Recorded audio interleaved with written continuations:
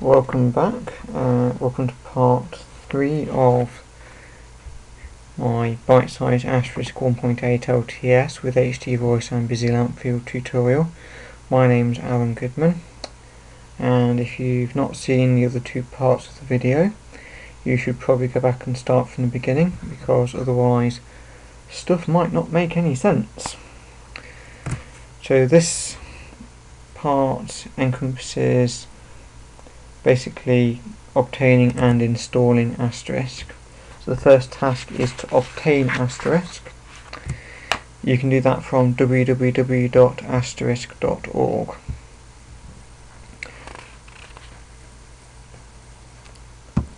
So www.asterisk.org.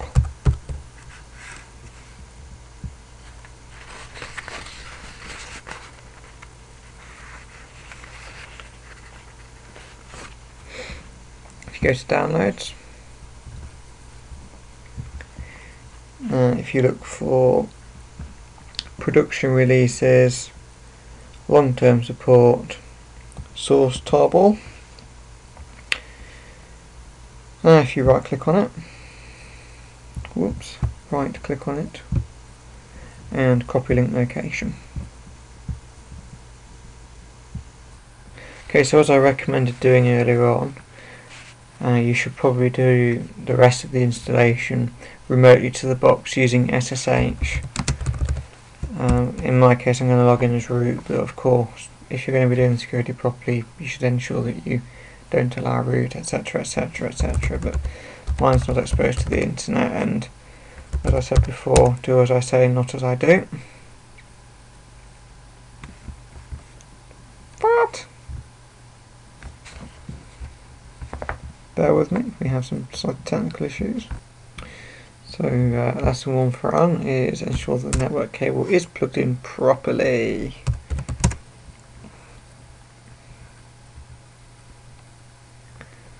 So just to recap while I wait for this to log in, you should at this point have the address of the source tarball for Asterisk copied to your clipboard. And it's taking forever, so something must be wrong. So once you've logged into your box using the super secure password that we set earlier on, you want to wget and then paste in that address.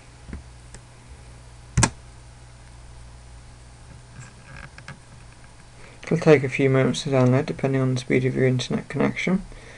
My internet's fairly fast, but the download server isn't always that brilliant, so your mileage may vary.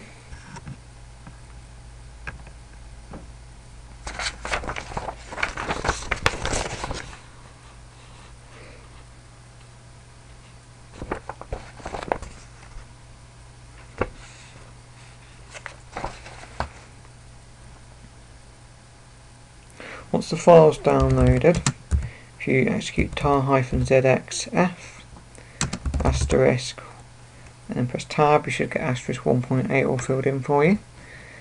Press the enter key. Then cd into the asterisk directory. Oops, click on the right button, Alan. Presentation. So the next task will be to configure your Asterisk installation.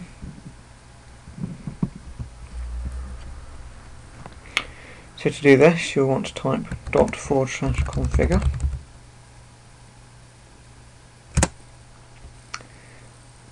Wait for this to run through all the pre-go sanity checks and what have you.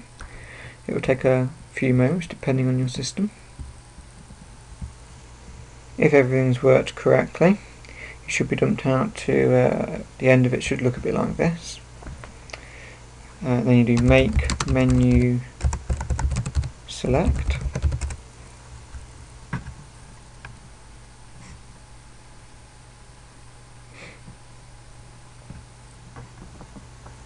Gives you a nice text user interface which you can use for selecting all sorts of different options. I'm only going to do a few basic ones. You'll want to select some additional codecs for sounds. So if you go down to core sounds packages, you want WAV. I like to take ULAW, ALAW, GSM, G729 and G722. These are the American English ones. If you're English like me, you'll probably want to just choose from a little bit further down ENAU, which is a nice Australian version, which is more appropriate for UK. So WAV, ULAW, ALAW, GSM, G729 and G722, G722 being wideband. If you press escape, come out of that, go into music on hold packages. You'll want again ULAW, ALAW, GSM 729 and 222, G722. And extra sounds I like to install. Again, if you're American, it'll be EN. And they don't have any Australian ones of this, so I don't know why I didn't remember that. But again, I would take WAV, ULAW, ALAW, GSM 729 and G722. And that's about it. There's nothing else to change for a basic installation like this.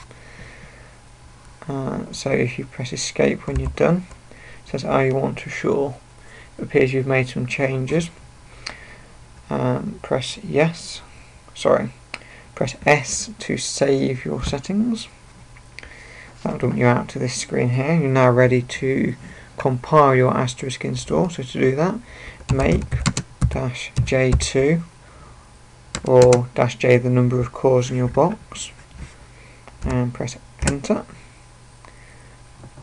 This is going to take quite a while, probably at least half an hour or so. So go and grab yourself a cup of coffee and then come back. I'm going to pause the video and we'll come back once it's finished. Okay, so once the compile has finished, if everything went to plan, it should say Asterisk build is complete. You'll want to do make install as it suggests. You'll need to run that as root if you did the compile as any other user. In Ubuntu that would mean sudo make install.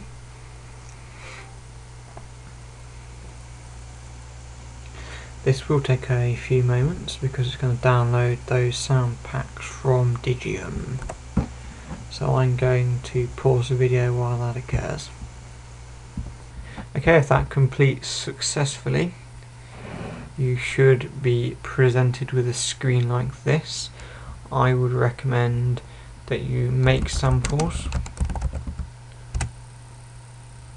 and then make prog docs.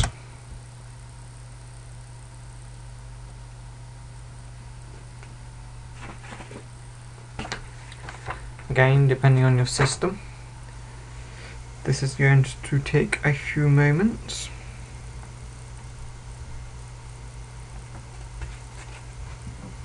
So I'll be back once it's completed. Once that's completed, you should be taken back out to the prompt.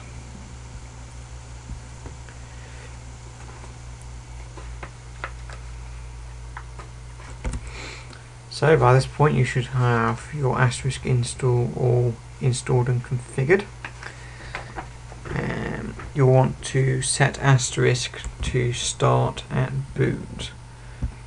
Now the way you do that is if you nano /ets rc.local. This is the script which is run after all the other init scripts on the system. In here, if you type asterisk on the word above touch var lock subsys local, that should be all you need to do. Control X, yes to save, and enter. And before we get on to part 4, which will be starting the configuration process, we're going to want to just move some of the example configurations out of the way because we don't need them. At least I don't here. So we're going to do move ets asterisk sip.conf ets asterisk space ets asterisk zip.conf.orig. I'm going to do the same for extensions.conf.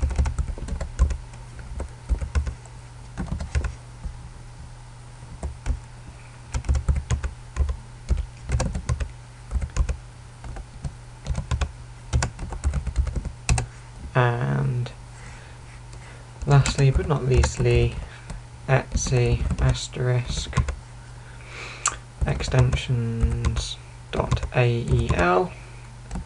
I'm going to put that in ets asterisk extensions.ael.orig.